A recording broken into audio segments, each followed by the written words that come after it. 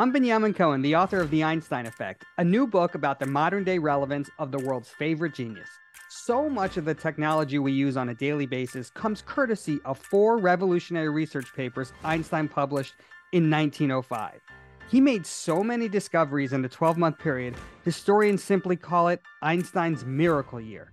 No joke, the Einstein estate actually sells t-shirts and coffee mugs with 1905 across it. The first paper Einstein wrote that fateful year explained the photoelectric effect. It's what makes doors automatically open when you walk into a store. It's what powers burglar alarms and supermarket scanners. It's what makes remote controls work. So the next time you're flipping through Netflix to get to your favorite show, you have Einstein to thank for that. The photoelectric effect is what earned Einstein the Nobel Prize. Einstein was already publishing his second paper a month later, and it described something called Brownian motion, which is a mathematical concept that we use in all sorts of things, the stock market, weather forecasting. It even helps us build better chemicals that we find in our bathroom, like toothpaste and shaving cream. Yeah, even though Einstein had messy hair, he helped invent better shampoo.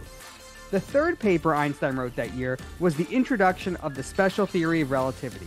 You've probably heard about it. But did you know that without the theory of relativity, we wouldn't have GPS technology in our cars?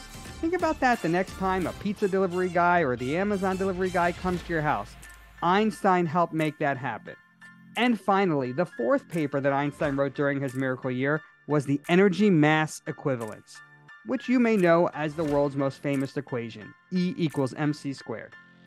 These are just some of the many ways Einstein is still with us more than a century after he came up with these theories in 1905. I've got a whole chapter about Einstein's miracle year in my new book, The Einstein Effect, which is available wherever books are sold. Talk to you again soon. Take care.